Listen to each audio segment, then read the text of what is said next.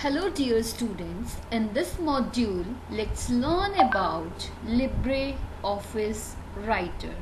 It's LibreOffice Writer. Sometimes we pronounce it as LibreOffice Writer. Liber is the wrong pronunciation. Right pronunciation is Libre. It's Libre. LibreOffice Writer is a component of LibreOffice. It has many other features. We can produce letters, reports, notices in a very presentable manner. We can modify the text while typing and after typing. We can insert graphics and make use of various graphic tools. We can copy and move the text. We can also preview the text before printing. Now let's learn how to open LibreOffice Writer. To open LibreOffice Writer, we have to click on LibreOffice Writer icon present on the launcher. So this is the screen of LibreOffice Writer, or we can say it is a LibreOffice Writer window. Let's study about the parts of LibreOffice Writer. The first part, that is the blank area or the white area that is used for typing text, is known as document area. Students, I'm again repeating, this blank area or the white area that is used for typing text is known as document area. Second part is this blinking line. The blinking line that appears on the document area. I'm again repeating, the blinking line that appears on the document area is known as cursor. It's cursor. Coming to the third part, here this is the topmost bar of LibreOffice Writer. And this topmost bar is known as title bar. It's title bar. This title bar contains file name as well as the name of application. Right now, the file is not saved with any name, so its name is Untitled1. It is the default name of file.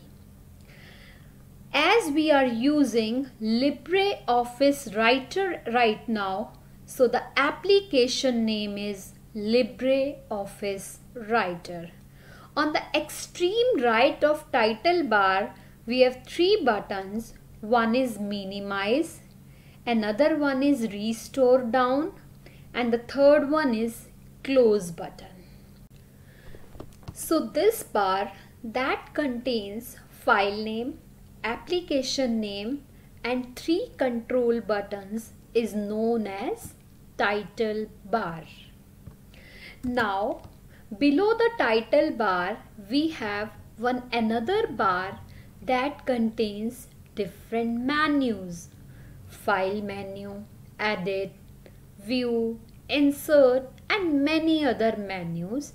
Each menu has various commands. This bar that contains different menus is known as menu bar.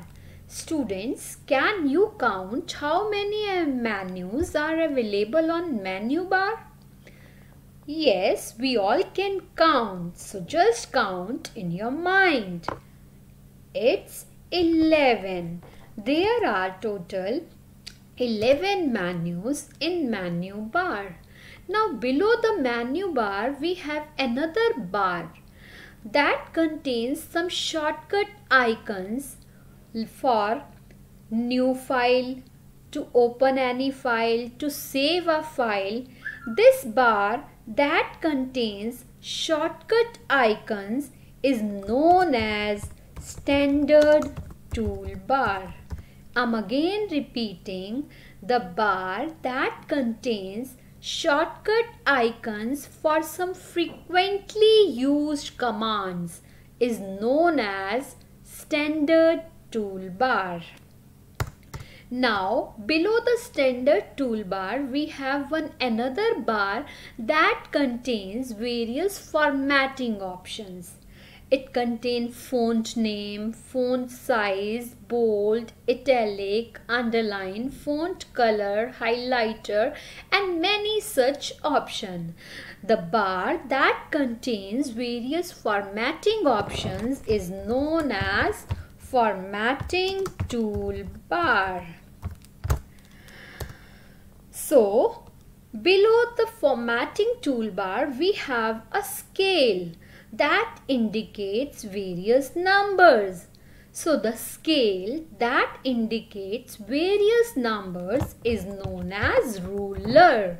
I'm again repeating, the scale that indicates various numbers is known as ruler. Now coming to the bottom part of screen, here we have one bar that contains the page number, number of words, number of characters that are available in our document. So the bar that gives us the information about page number, number of characters, number of words, this bar is known as status bar. This bar gives us the status of our document. So, we have learned various parts of LibreOffice Writer window. The first is document area, second is cursor, third is title bar, fourth one is menu bar, fifth is standard toolbar, then we have formatting toolbar, another one is ruler, and the last one is status bar. So students, this is all about the screen of LibreOffice Writer. Remember the names of these parts.